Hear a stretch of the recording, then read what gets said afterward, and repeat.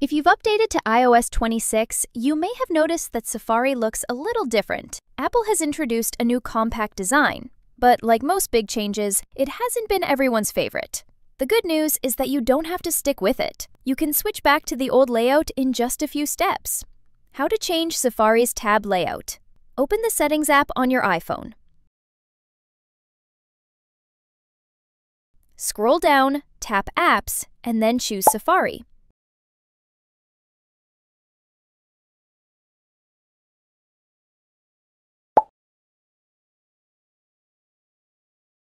Go to the Tabs section. Here, you'll see three options. First is the Compact. It is the default in iOS 26. It tucks away Share, Bookmarks, and Tab options behind a three-dot menu.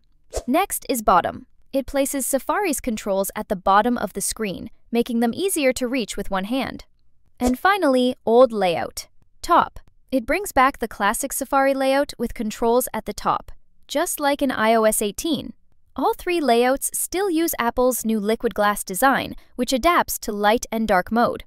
To bring back the old Safari interface, you can select the top option.